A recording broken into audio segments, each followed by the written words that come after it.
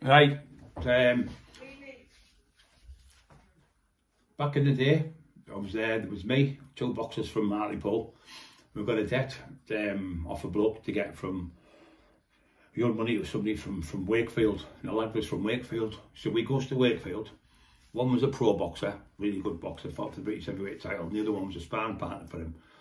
Big strong lad, both going there. So on the way there, we're having a laugh and joke, and we pulled in, we got like a bit of food in the morning, so we went early.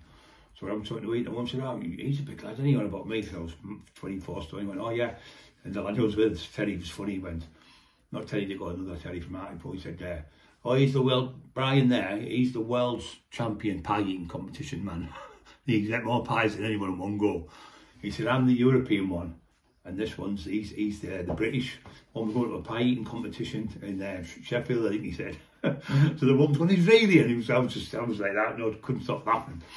I said, shut up, you're being mental, you. But it was funny. So on the way down, we were having a bit of camaraderie, as you do. So we get there. So this lad, bit of a fighter in the area, bullying this bloke, and he owed him money. So I think it was £1,200. If we got it, we're getting £600. But £600 in them days was a hell of a lot. £600 now is a lot of money, but in them days it was a hell of a lot of money. You're talking 30 odd years. I think it was in 1992 it was, we went down.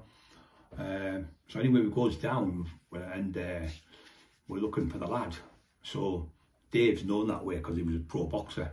So he goes into a pub, and lo and behold, those stood at the bar. I didn't go in the pub with them that time, but what happened, they went in the pub, and I just outside, I was eating something, and I got up and I come out. He said he's just offered Paul Sykes out there, and I said, oh, Paul Sykes, I didn't really know Paul Sykes, you know, I didn't know till I got told the stories later on. And Dave said, oh, it's just about you wanting to have a fight with me, telling the Spencers, because the Spencers were Middlesbrough boxing promoters who did both of them, who worked for both of them. And now Sykes came to Middlesbrough. I don't know if it was a gentleman's do or something he was doing. He was there, and I think he was speaking on stage. And then somebody stood up in Middlesbrough and said, Sykes, still raping the YPs in Durham, you dirty bastard. He went, who said that? He went, I fucking said it, and jumped up. Then another one said, I said it as well. So two of them stood there. Then a traveller jumped up and said, yeah, I'll fight you. And the next minute, the Spencers had to get him out with the doorman out the back door and get him out. So his fucking ass went again. Every time he got fronted with anyone who could have a fight, his ass went. And the other time his ass went, he was in Wakefield drinking in a pub. And what he used to do, Sykes, he was a horrible man. And the search pen who written about him said he was laughing at this thing, it was funny. So he used to go in pubs and he'd go, and spit in people's pints. People go, oh, I'll push it away. You know, I know a friend down there, Dale, and another couple of lads, Simon, that who knows these stories are true 100%. There was a lad called Terry, funny enough, another lad called Terry. Could have a fight, this Terry. He said, what he was, Brian, Terry was one of them people who'd have a fight with you. He knew he couldn't beat you, but he'd still have a fight. It was a proper game. So Sykes is in this pub, and it's like a family pub where, you know, you have a meal, like where you're all sitting, you have a meal at a pub, like a Sunday afternoon, and all the family's there, and this bloke's there with his wife and kids and that. He went, here, yo, come here.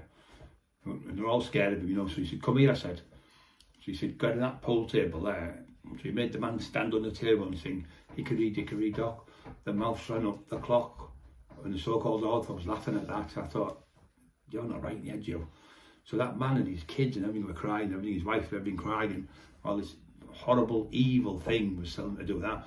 And then he did the same thing with another lad called Terry in the pub one night. He tried to do it with him. So Terry went, as he was stood at the bar, Terry was stood. And he seen him coming over and he'd done the same thing, spitting in people's drinks. He was known for doing it. People will tell you in Wakefield. So Terry grabbed the bar stool and fucking smashed him right across the face with it and battered him and put him in hospital for weeks and weeks, maybe months. And he never ever went back in that pub. He never ever confronted that lad, Terry, who was a fighter, but Sykes was 10 times a fighter with him. But because the bully got battered, he knew this lad would never give in. One of them, you come with your fists, in like the film. He'll come with a knife. If you come with a knife, he'll come with a gun until one of you are dead. This length was like that. So that was Sykes, the bully. He was terrible, known for bullying people. But I've got a story as well about Sykes, but I'll leave that for later. And I'll speak to you again. Don't forget to push the like buttons, guys. It helps us with all the trolls. It destroys them. So we tell the truth, and there's more to come. God bless.